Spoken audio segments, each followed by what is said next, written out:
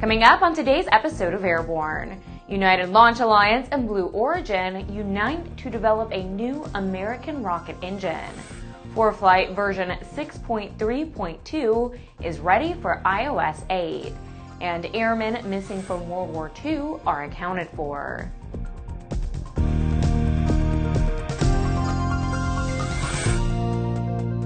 Welcome to Airborne on Aero-TV. I'm Ashley Hale. The U.S. spaceflight industry is moving in a positive direction, as with the announcement that the United Launch Alliance, referred to as ULA, and Blue Origin LLC, a privately funded aerospace company owned by Amazon founder Jeff Bezos, have been entered into an agreement to jointly fund development of the new BE-4 rocket engine by Blue Origin. The ULA Blue Origin agreement allows for a 4-year development process with full-scale testing in 2016 and the first flight in 2019. The BE-4 will be available for use by ULA and Blue Origin for both companies' next-generation launch systems. The BE-4 is a liquid oxygen liquefied natural gas rocket engine that delivers 550,000 foot-pounds of thrust, and 2 BE-4s will power each ULA booster. ULA is investing in the engineering and development of the BE-4 to enable availability for national security, civil, human, and commercial missions. ForeFlight Mobile version 6.3.2 is now available on the App Store, and the company says the update brings performance improvements, a few bug fixes, and most importantly, support for iOS 8, iPhone 6, and iPhone 6 Plus. It also provides improvements for Stratus customers. However, ForeFlight continues to recommend waiting for the first Apple iOS 8 maintenance update. They say iOS 8 is a remarkably stable platform, but all new operating systems have undiscovered bugs that need fixing and may cause unexpected device or app issues.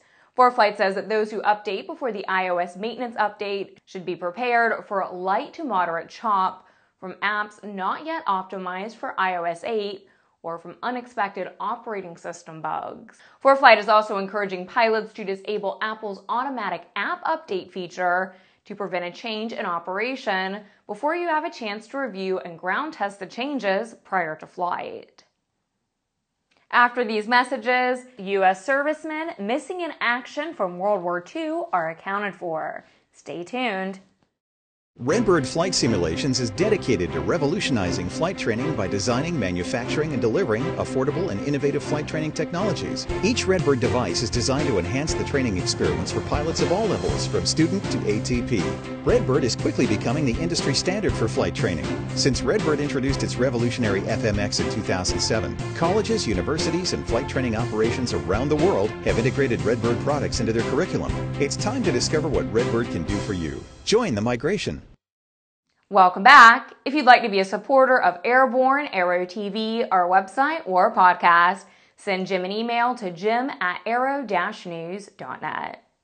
The Department of Defense POW Missing Personnel Office announced that the remains of U.S. servicemen missing in action from World War II have been accounted for and are being returned to their families for burial with full military honors. On April 10, 1944, Army Air Force's First Lieutenant William D. Bernier, along with 11 other B-24D Liberator crew members, took off from Texter Strip, Nasdaq Airfield, New Guinea, on a mission to attack an anti-aircraft site at Hansa Bay.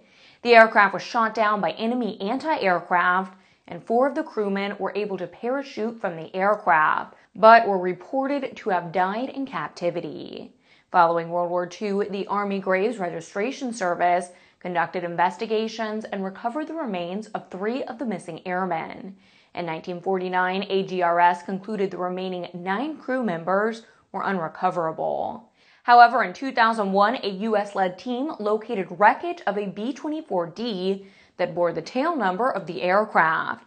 After several surveys, the Joint POW-MIA Accounting Command excavated the site and recovered additional human remains and other evidence. Each week we share with you a sample of an online video one of our viewers found especially entertaining. We call it our Aero Video of the Week. till you pull. Final lift off of it left. Cut, cut, cut, cut, cut. Drop your nose, drop your nose. Stay with it, stay with it, stay with it, stay with it. Stay with it, you're good. Beautiful. When you have to make an emergency landing on an aircraft carrier, it takes skill and a cool head. You'll see and hear both in this video of a barrier-arrested landing on the USS Ranger.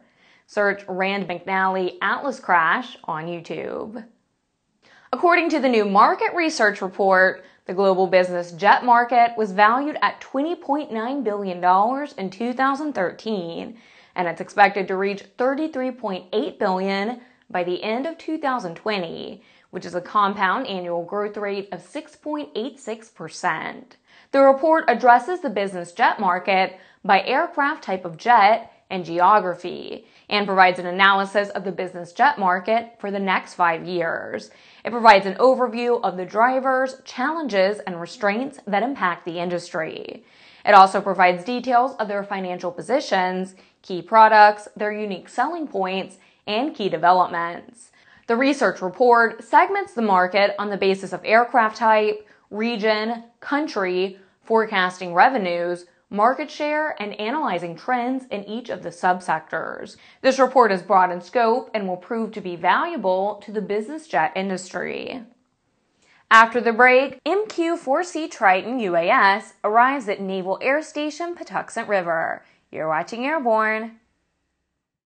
ADS-B will be mandatory for most aircraft by 2020 in the United States, but you can benefit from ADS-B today with the Bendix King KT-74 Mode S transponder.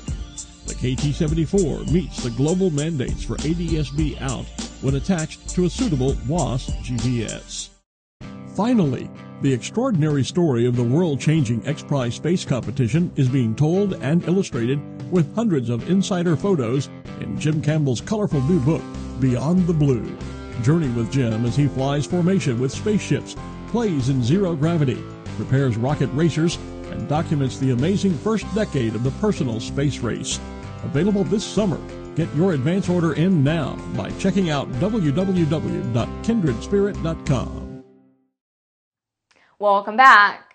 The first U.S. Navy MQ4C Triton unmanned aircraft system has completed a flight from California to Maryland.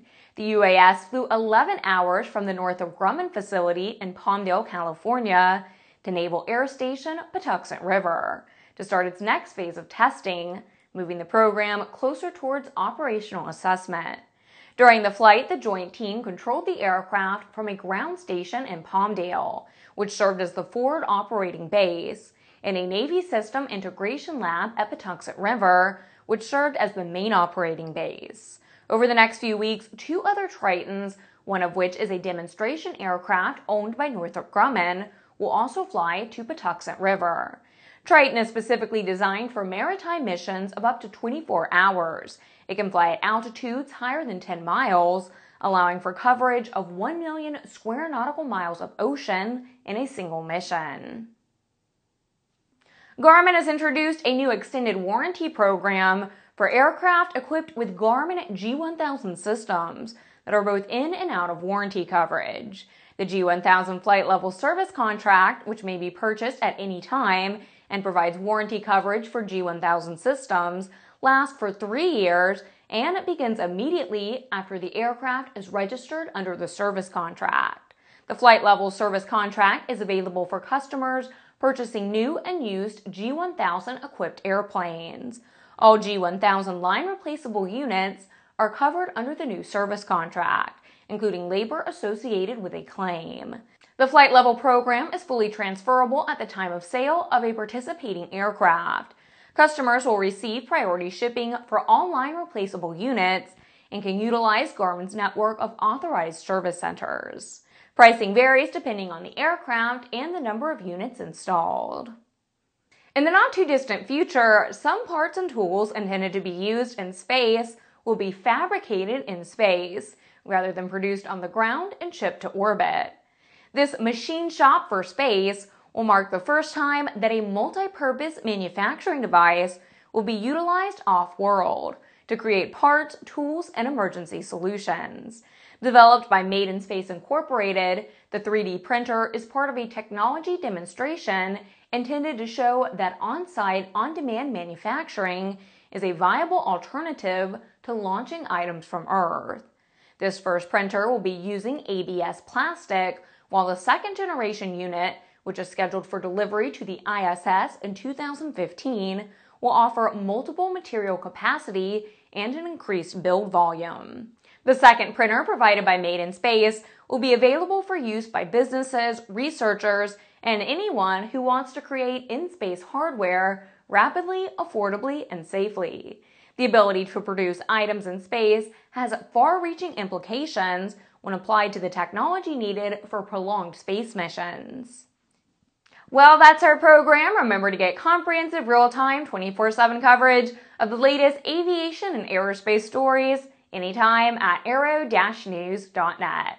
Remember, Airborne is streamed 3 times a week and is always online. You can join us every Monday, Wednesday, and Friday for a new edition.